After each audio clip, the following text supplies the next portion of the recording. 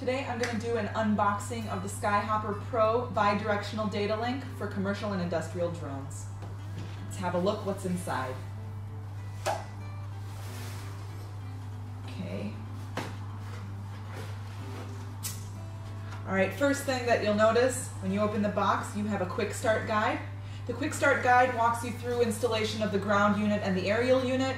You'll notice that this is the only manual that we do include in the box, as SkyHopper likes to go as paperless as possible. All other manuals can be found online at www.skyhopper.biz.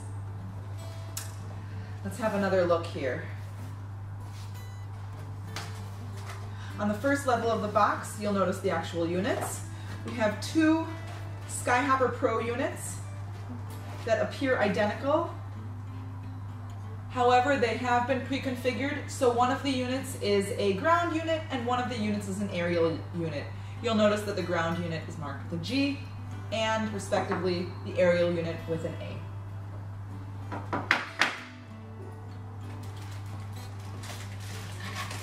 On the top level, we also have the antennas. So we have two 2 dBi antennas that are typically for the aerial unit, and two 5 dBi antennas for the ground unit.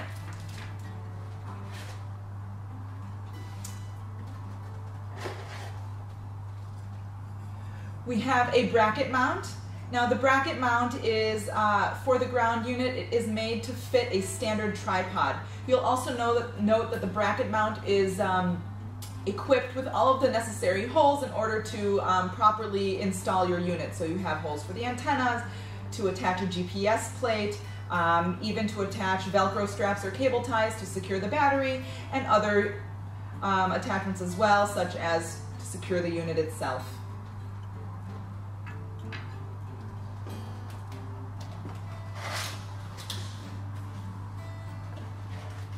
Let's take a look here. Now we have two packages for the cables.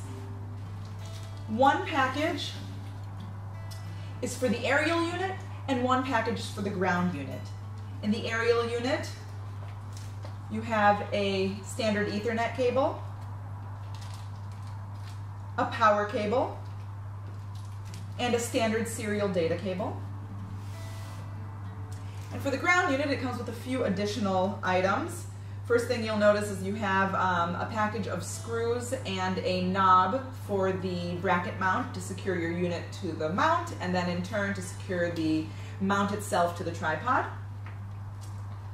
Also, you have your standard Ethernet cable, your standard serial data cable,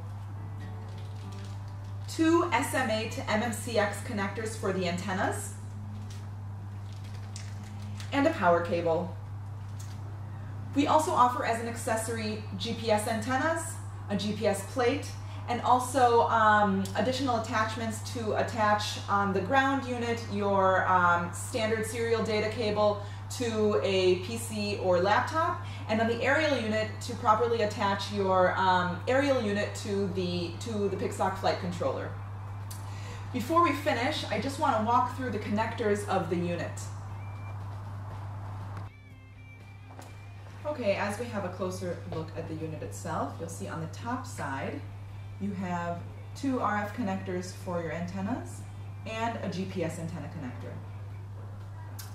On the side, you'll see an Ethernet port, and then you'll have a sticker that serves as a warning to basically state that prior to powering up your unit, you have to make sure that you have connected your antennas. Once you've connected your antennas, then you can remove the sticker and you will notice that you'll have a power in connector, you'll have a RS-232 port, a micro USB port, and you'll also have your data LED lights, your status LED lights, and a multifunction button. Well, I hope that this unboxing served as a helpful tool. For all other information, please visit our website again at www.skyhopper.biz for instructional manuals, instructional videos, and all other general information. Thanks, guys!